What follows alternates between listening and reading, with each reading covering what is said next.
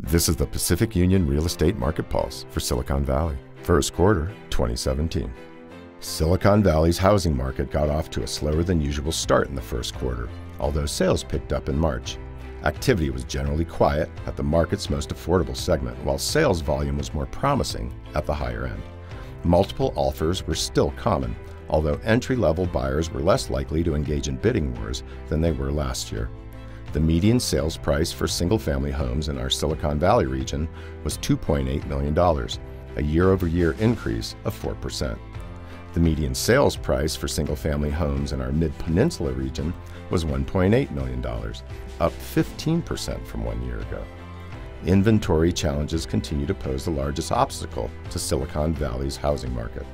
Home sellers may be uncertain about the new administration's policy moves and waiting longer to put their homes on the market.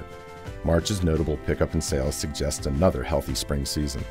Supply shortages combined with a potential uptick in home buyers seeking to lock in still favorable mortgage rates should continue to push prices higher and may motivate more sellers to list their homes.